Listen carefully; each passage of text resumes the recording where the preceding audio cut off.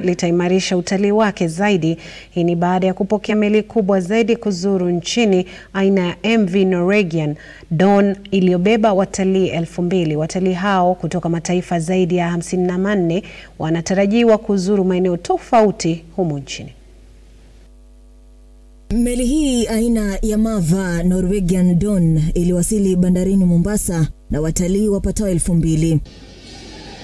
Aina hii ya meli ni mojawapo ya meli kubwa zaidi kuwasili kwenye mabandari ya nchi ya Kenya.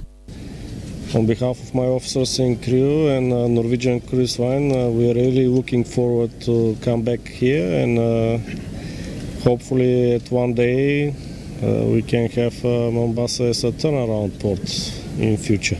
Akizungumza wakati wa kupokea watalii hao, mkurugenzi mkuu William Ruto ameelezea umuhimu wa meli hii kwa uchumi wa taifa la Kenya na kudokeza kuwa we are here to support the cruise tourism, and you can see the kind of infrastructure that we've put in place as KPA.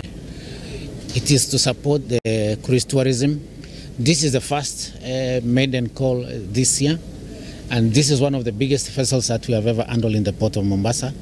Ni kauli iliyoungwa mkono na Benjamin Tayari aliyepongeza jitihada za serikali ya Kenya kuboresha sekta za uchukuzi nchini humo.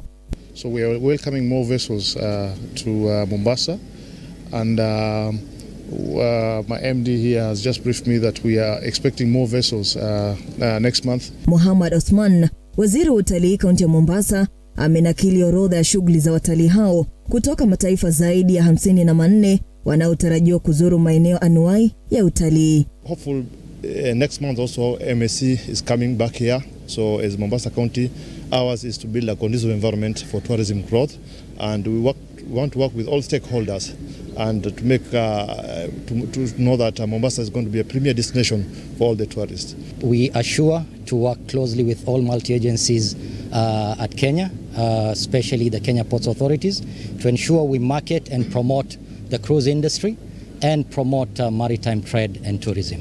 Ruga Evil, Look Up TV.